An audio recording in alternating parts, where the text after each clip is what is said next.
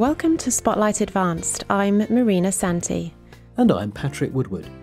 Spotlight uses a special English method of broadcasting. It is easier for people to understand, no matter where in the world they live.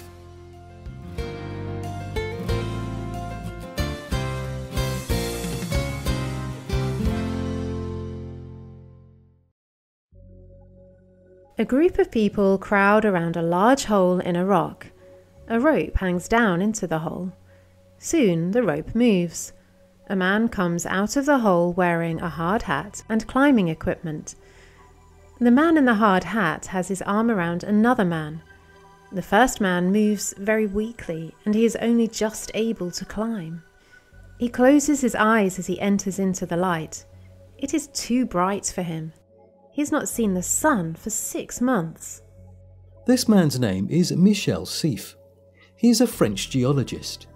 A geologist is a person who studies the Earth. But today, Siffre is not studying the Earth. Instead, he is studying how people experience time. Siffre locked himself away under the ground for half a year. He did not have clocks.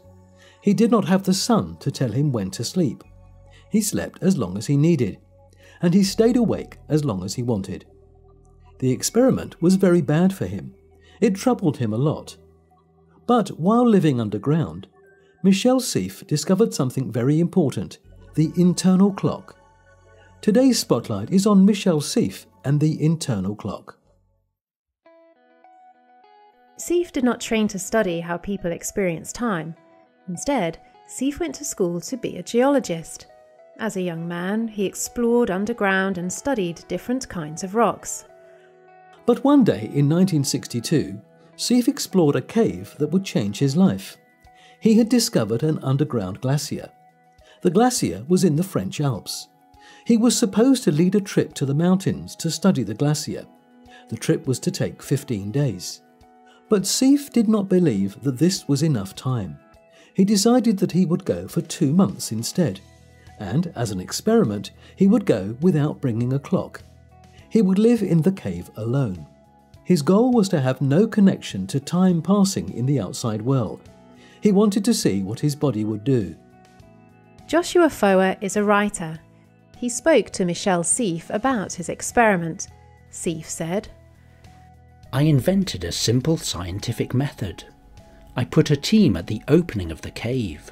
I decided I would call them when I got up, when I ate, and just before I went to sleep.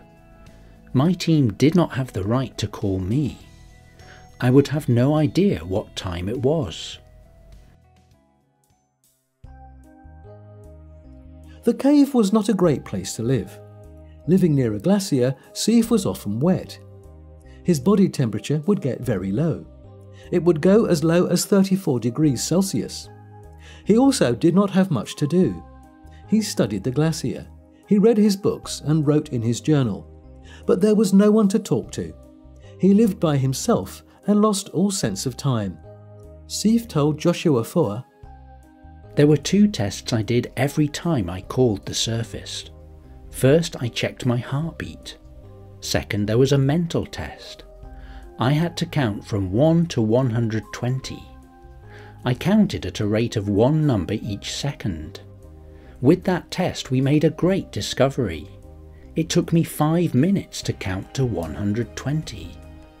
In other words, I experienced 5 real minutes as if they were only 2 minutes." When 2 months had passed, Siffre's team called him. They told him it was time to leave. Siffre was very confused. He was supposed to leave on the 14th of September. But he believed that it was only the 20th of August.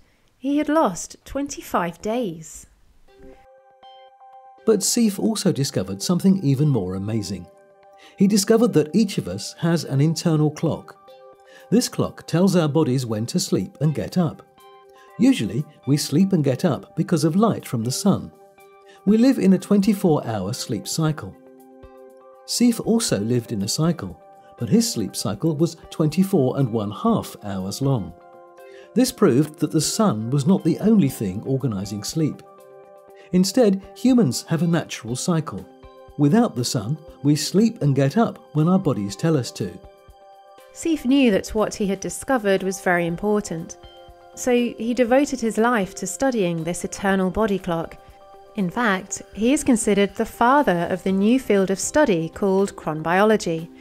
Chronobiology studies how these internal cycles of time affect both mind and body. He performed many other experiments. In some, he sent other people into caves. They also stayed for months.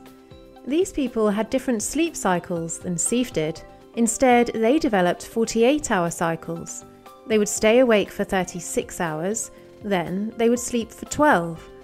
This meant that each person's sleep cycle was different, and most are longer than 24 hours. These experiments were very important at the time. Countries had just begun to send people into space, but no one knew how going to space would change people. They did not know how it would affect sleep. Being alone in a cave is a little like being alone in space. So people going to space could prepare better for the effects of travelling in space on their bodies. Then, in 1972, Siffre decided to do another experiment on himself. He would go down into a cave again. He was older, and he wanted to study how this changed the results. But he also wanted to stay underground longer. He would live in the cave for 6 months. Siffre's 6 months underground affected him very differently than before. 2 months underground did not change him much, but the 6 months caused him great mental disturbance. He began to fear the fungus that grew on the cave walls.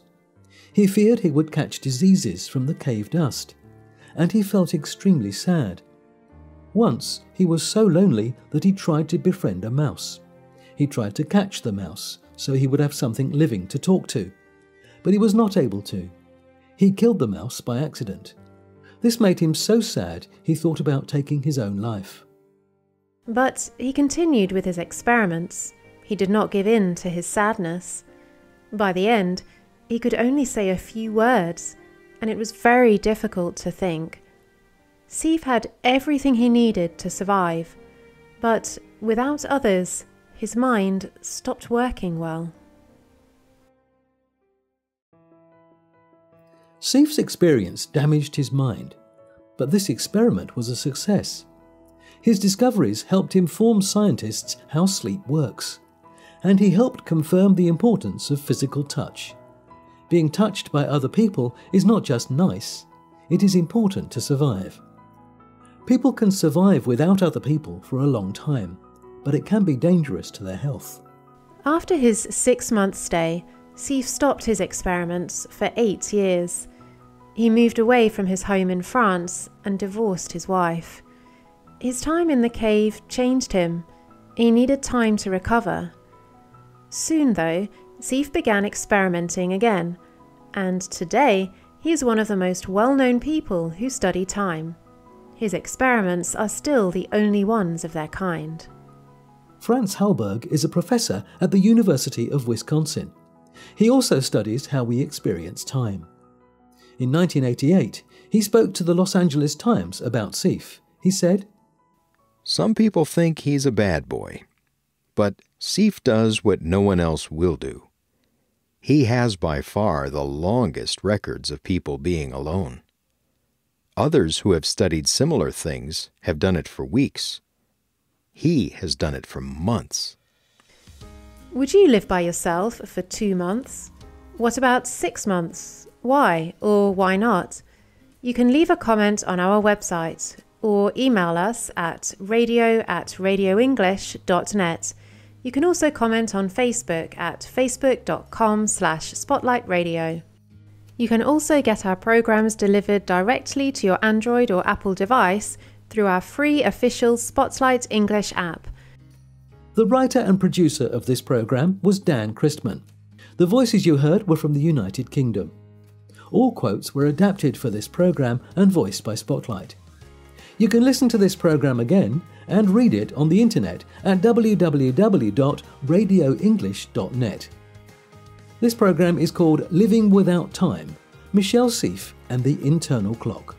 We hope you can join us again for the next Spotlight program. Goodbye.